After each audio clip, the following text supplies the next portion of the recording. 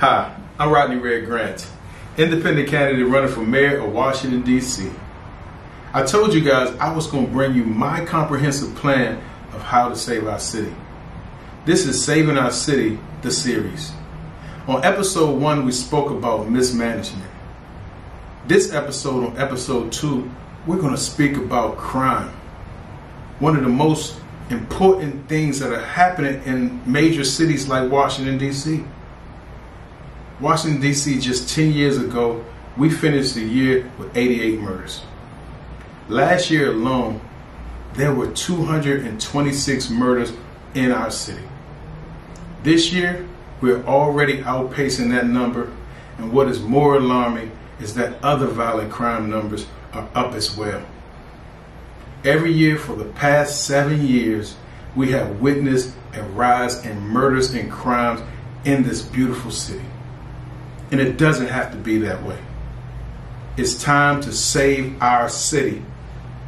As mayor, I will implement a comprehensive approach to combating crime in our city, and today we will share the first part.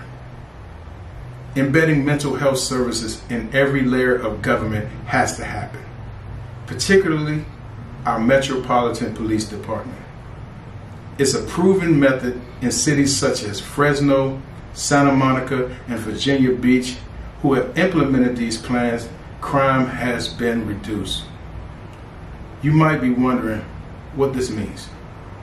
When I'm mayor, mental health professionals will be deployed with officers to respond to nonviolent calls.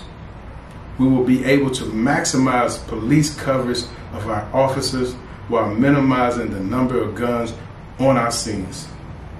The future of policing centers around actual public safety. By doing this, we ensure our residents are protected but also respected.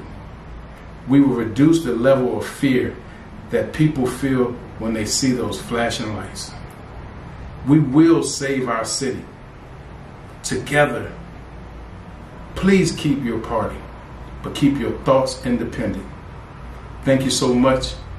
I'm Rodney Red Grant.